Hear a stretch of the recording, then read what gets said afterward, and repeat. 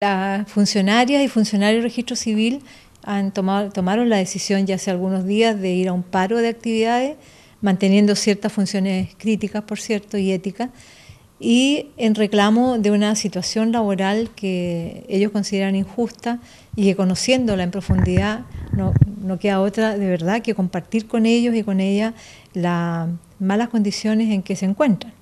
Laborales, de ingreso. Hemos visto planillas de pago de funcionarias de hace 35 años con grado 12 administrativo, en que el techo ya no pueden ganar más que 615.000 pesos.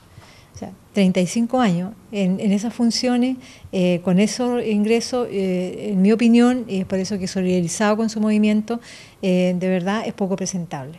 Ellos vienen reclamando un bono, vienen reclamando unas asignaciones que se venían conversando desde el gobierno anterior, sin embargo no se han cumplido.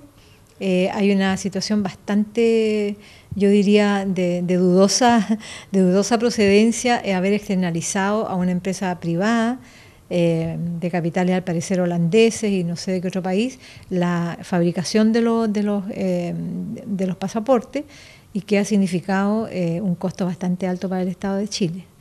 Es por eso que ven ellos situaciones injustas, diversas, disociadas, no hay plata para algo, pues hay plata para otras cosas.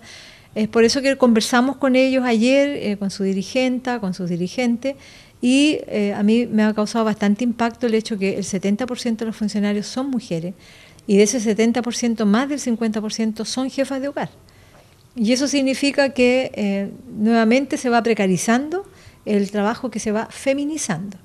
Así que hemos respaldado la decisión, pero también hemos buscado posibilidades de acercamiento con el senador Horvath, transformándose en un puente de acceso a mantener el diálogo y, por cierto, buscar rápidamente una solución, porque esta ruptura de conversación y de búsqueda de una fórmula de solución está trayendo impacto a terceros muy dañino, que son las personas que requieren del servicio del Registro Civil.